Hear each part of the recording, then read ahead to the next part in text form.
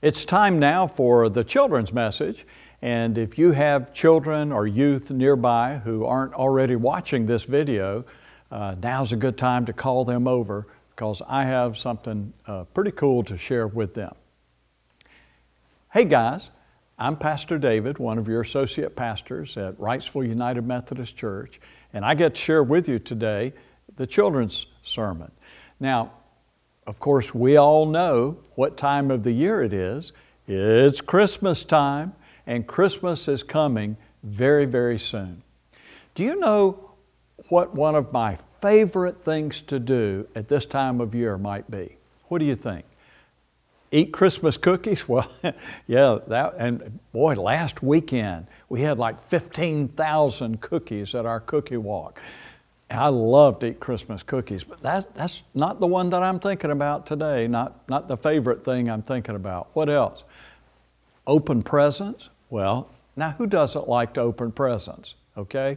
Well, I certainly do, but that's not the one I'm thinking about today. What else? Decorate the Christmas tree? Well, that's always fun, but that's not the one either. Anybody else? Sing Christmas carols. Oh, I love to sing Christmas carols, but that's not the one that I'm thinking about. Do you know what one of my favorite things to do at Christmas time is? Let me just show you, Wear ugly Christmas sweaters, I mean, have you ever seen one this ugly? I mean, look at this. It's even got bells on it and everything. Yeah, I know it may sound a little weird, but yeah, listen to me for just a moment. Let me explain why I love to wear an ugly Christmas sweater at Christmas time. You see, ugly Christmas sweaters are sort of like a tradition. It's one of those things that we love to hate. And yet at the same time, I know that some of you are thinking, oh, I wish I had that sweater. Well, I'm sure somebody somewhere is thinking that, right? Okay. But here's the thing. Ugly Christmas sweaters remind me of why Jesus was born in Bethlehem at Christmas time. Because you see, sometimes we're ugly. Now, I'm not talking about how we look. I'm talking about how we act and what we say. Sometimes we say mean, ugly things. Especially to our friends, or if you've got a brother or sister, sometimes we do mean things or ugly things. We disobey our parents. So yeah, we're kind of ugly at times.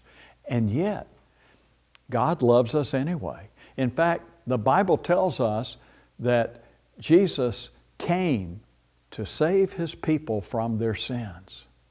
And so when I think about ugly Christmas sweaters, it just reminds me that even though there have been times when I've said things I shouldn't or done things I shouldn't have, that because Jesus came that first Christmas, God loves me. And that proves God's love for me. Let's pray together. Heavenly Father, we pray that You'll remind us that there are times when we're not so different from an ugly Christmas sweater. We say mean things, we do things we shouldn't, but You love us, just like I love wearing my ugly Christmas sweater. And we thank You that Jesus was born that first Christmas so that we can have forgiveness for our ugliness, for our sins. Lord, we give You thanks for all the children and youth that are watching this video today and their families, and we pray Your blessings on them.